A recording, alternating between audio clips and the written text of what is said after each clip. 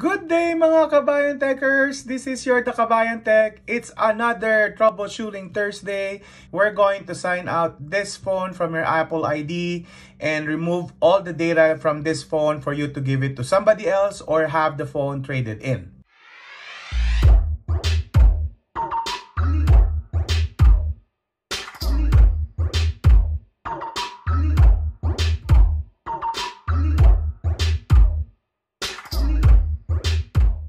So let's begin. This is just a continuation of you want to give this phone to somebody else, or if you want to resell it, or if you want to just trade in the phone. So the first thing is just make sure before you wipe this phone that you have confirmed everything onto that new phone.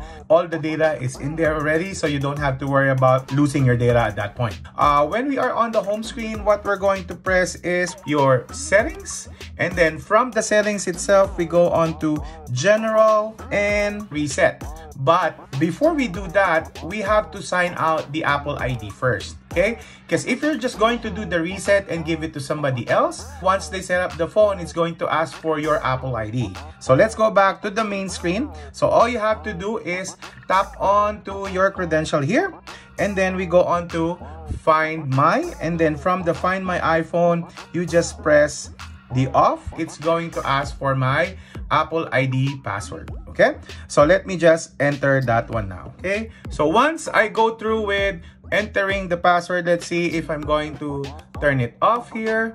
See if I have the right password. Okay, it says verification failed. It means that you have entered the wrong password. Let me try it one more time. Okay, and now, so let's try this one again and then turn off. You might notice that if you are successful, it will have a gray button here. Go back on Find My. Okay, it will go back to one screen, then one more. Okay, it will go back to your Apple ID here. And all you have to do is just scroll down below and go on Sign Out. So for the sign out, all you have to do is just click on Sign Out and then sign out on this one. What will happen, it's going to disassociate the Apple ID from this device so that the other person who's going to buy it or use it, they could enter up their data. Our final step is to wipe the whole device. The easiest way is to go on to General, Reset, and then erase all contents and settings and just put in your passcode. There we go. So it will ask you to erase the phone. Once you press this on once, it's going to ask you one more time, just making sure that you really want to erase the phone. And then we're going to erase it. So your phone will restart.